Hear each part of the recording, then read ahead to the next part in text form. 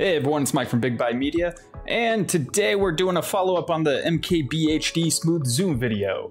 So, we had a comment from Ecto Productions saying close, but there's no smooth easing like MKBHD's. That's what I'm looking for. And after looking at it again, they're right. It's not as smooth as MKBHD's. It could be a little bit smoother. So what we really need to do is add in an ease in and ease out effect to this. This is going to kind of keep it slow at first, speed up the zoom, and then kind of slow down the zoom back a little bit. So gonna show you that, and it's gonna be in a very different way what I did before. So originally I was trying to get it so that I could lead into other tutorials about using Fusion, which is why I had you go in that particular direction.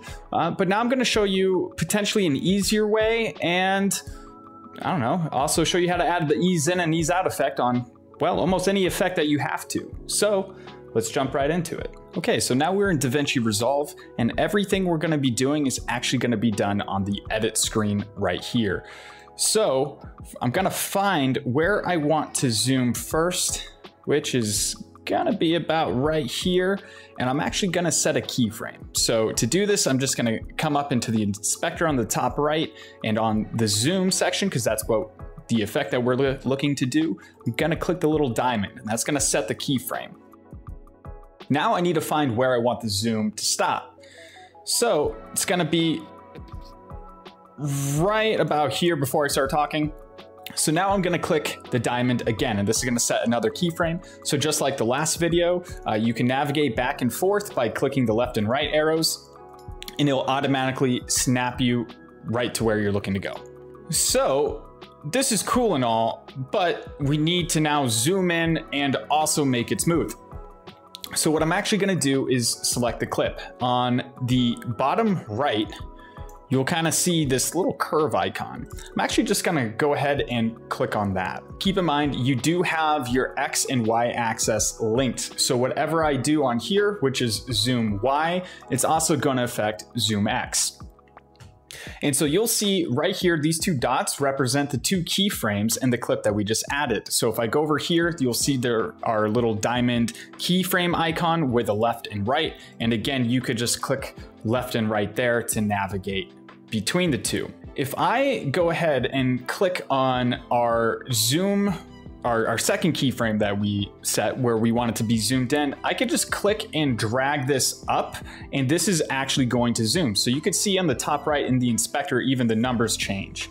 So typically I'm just gonna kind of exaggerate this a little bit, and you'll see why in a second. This selection is for linear. We wanna smooth this out. So we want an ease in and ease out effect. So we could go ahead and do this by, on this one, we're gonna click the third one. And so this is gonna let us adjust the curve before and after. And as you can see, this line is adjusting accordingly. So if I go up to here, you'll see the zoom is at like 4 on here. It's zoomed in even more. It's a little bit ridiculous. So we don't want to zoom in more than we have to. We want it to kind of slow down and then stop.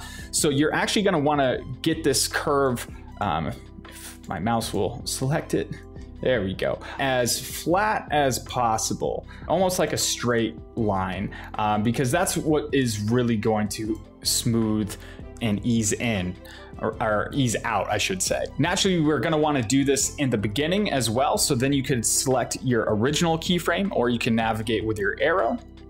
And on this option, I'm going to click the first option, since that's gonna add in our curve tail on the right side. And here again, it should be about the same. So this should be almost like a straight line, and now you'll kind of see this S shape, which is really, if I go ahead and click on play, it's just not as smooth.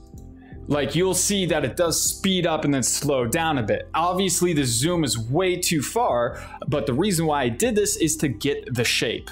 And so then I could actually select this frame, and then we could go down and adjust this to, oops, that's not what I wanted. Now I could actually select this keyframe here. Again, make sure it is selected. So if your point is out here, it will mess up. So just go ahead and select that keyframe. And then I'm gonna fix this and change it back to 1.2. Now this should keep our curve shape, and that's why I did it exaggerated in the beginning, to save you some time of having to look at this very small line and trying to make sure it's straight. So now if we look at this, It's just not as smooth as MKBHD.